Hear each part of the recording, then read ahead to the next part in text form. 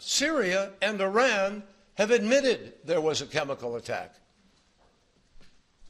They just try to blame it on people who have no scientific capacity to do this, and where there is no evidence that they have any of the weaponry to be able to do it. And most importantly, just as a matter of logic, tell me how they would do it from the center of the regime-controlled area and put it into their own people. It defies logic. It defies common sense here. So the evidence is powerful. And the question for all of us is, what are we going to do about it?